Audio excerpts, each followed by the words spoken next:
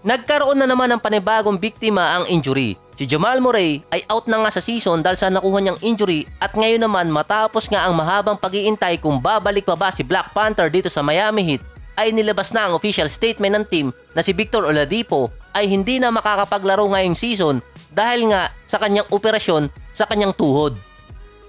Ito kasi yung masama at critical sa sitwasyon ni Victor Oladipo na baka magaya siya dito kay pinsan, kay Demarcus Cousins. Dahil sa nilabas na report ay walang timetable kung kailan talaga gagaling ang injury niya. So si Oladipo ay nagkaroon talaga ng injury noong January 2019 sa laban ng Toronto Raptors nang mawala din siya na matagal at nadali kasi noon si Oladipo ng quad tendon injury at meron pa yung rupture. At ngayon nga ay ooperahan ulit itong si Oladipo sa part kung saan nga nagkaroon ng injury na yon. Meaning mula 2020 na makabalik siya ay bumabalik din ang injury na nakuha niya noong 2019. Last season sa bubble ay naglaro pa nga itong si Oladipo kahit hindi siya fully recover dahil nga sa injury na yon. At ngayong season, ang target talagang gagaling yung injury ay noong February 2021 kung saan nga ay naglaro agad itong si Oladipo noong early January. Ngayong 2021 season, si Oladipo ay nakapaglaro ng 9 games para sa Pacers na meron siyang 20 points per game. Sa Houston naman ay nakapaglaro siya ng 20 games at meron naman siyang 21 points per game. Mataas pa rin yun kung tutuusin para dito kay Oladipo. Ang isa kasi sa game changer doon ay inoferan si Oladipo ng contract extension ng Houston at tinanggihan niya na di umano ay gusto niya ng long-term contract at may kumakalat pang balita na Miami Heat talaga ang target niya pagdating ng off-season kung saan nga ay free agent na siya. Nung trade deadline, dahil sa last 29 games ni Oladipo ay masasabing mataas pa rin yung average niya ay nagkaroon talaga ng magandang trade para sa Miami. Kaso nga lang, nakapaglaro lang itong si Oladipo sa Miami Heat ng 4 games at meron lang siyang 12 points, 3 rebounds at 3 assists per game. Sa 4 games na yon, ang pinakamagandang game ni Oladipo para sa Miami Heat ay yung kontra sa Lakers na meron siyang 18 points, 4 rebounds at 2 assists. So nasabi ko kanina na baka magaya siya kay pinsan, kay Demarcus Cousins. So bakit ko nasabi yon? Una, si Victor Oladipo ay nagkakaroon ng injury na bumabalik since magkaroon siya ng major injury noong 2019. Pangalawa, ang Miami Heat ay masasabing complete lineup na ang kanilang core players. Pagdating pa ng off-season ay ito yung mga free agents. Sa Miami Heat, si Kendrick Nunn at Duncan Robinson ay free agent na. So yan yung dalawang major player ng Miami Heat. Si Victor Oladipo ay free agent na rin na nakikitang kontrata niya ay nasa posibleng $31 million base yan sa CBA rule. Si Andre Iguodala at si Dragic ay merong club option. So nasa team na mismo kung magdi-decide ba silang itutuloy or hindi ang kontrata nila. Pagpatak kasi ng off-season ay marami pa talaga mga free agents. Hindi lang basta free agents, kundi matitinding player din. Andyan si Kawhi na merong player option na sabi nga niya ay i-decline niya ang kanyang player option kapag healthy siya pagdating ng off-season. Si Chris Paul naman ay sinabing hindi niya i-decline yung nasa kanyang $43 million.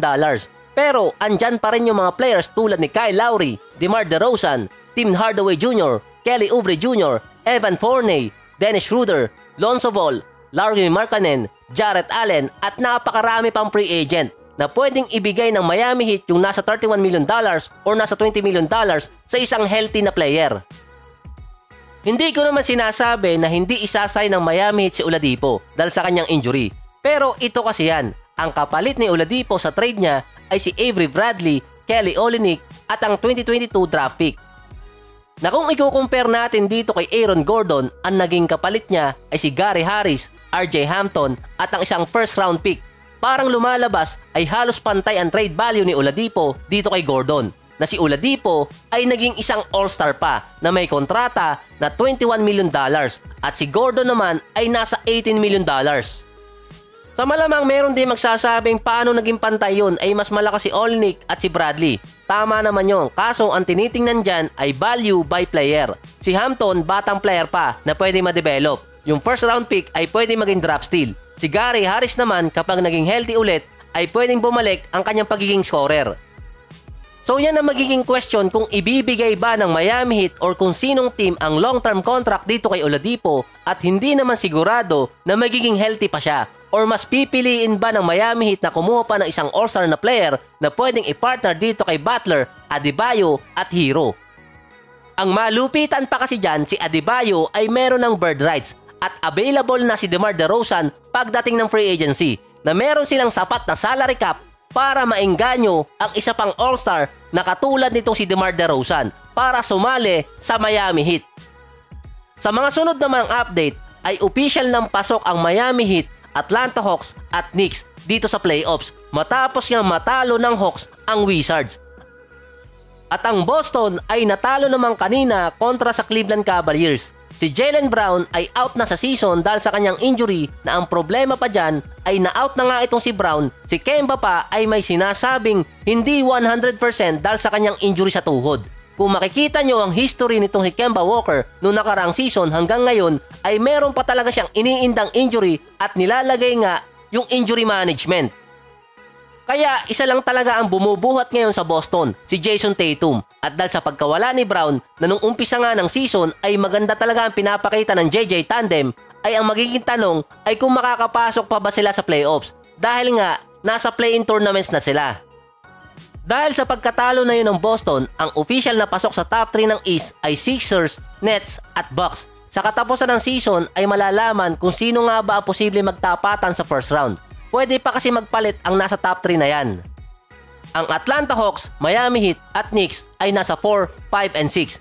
Pwede pa rin naman magpalitan ng pwesto yan base nga sa number of games. Pero hindi na sila bababa ng number 7. Sa tatlong teams pa na yan, ang Hawks ang may control sa series kaya malaki ang chance nilang makakuha ng higher seed. Yung pagkapanalo naman kanina ng Dallas kontra sa Pelicans ang naglagay sa kanila sa magandang pwesto.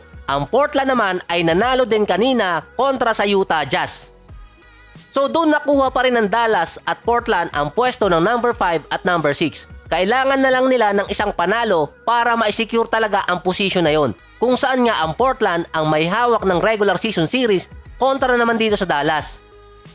Kung sakali naman magtabla yung tatlong teams na yan ay nasa Dallas naman ang control dahil nga sila yung division champion. Tapos ang Portland ay may control naman kontra dito sa Lakers dahil sa regular season series. Kapag nakuha pa ng Dallas at Portland yung isa pang panalo na yon, kahit makuha pa ng Lakers ang last games nila ay hindi na sila aabot sa number 5 or number 6 dahil nga sa tiebreaker na yon. Ang chance na lang ng Lakers para makuha ang spot na yon ay kapag natalo ng 2 beses ang Portland at Dallas. Ang sigurado na lang dyan sa Lakers ay hindi sila bababa ng number 8 dahil lamang sila ng panalo kontra sa Golden State base sa number of games. Eliminated na rin ang Pelicans dahil nga sa pagkatalo nila dito sa Dallas. Ang nasa top 4 ng West ay Utah Jazz, Phoenix Suns, Clippers at Denver Nuggets. Pwede pang magpalit yan dahil meron pang natitirang 2 to 3 games pero ang sigurado dyan ay hindi na sila babagsak sa number 5 ng standing. Mostly set na ang standing na yan dahil isang panalo na lang ang kailangan ng San Antonio at Wizards para ma-eliminate nila ang natitirang teams sa baba nila, ang Sacramento at ang Bulls. So yan muna ang update yan regarding sa NBA, particular dito kay Victor Oladipo at sa nangyari sa kanyang injury na mostly maapektuhan talaga ang kanyang free agency market.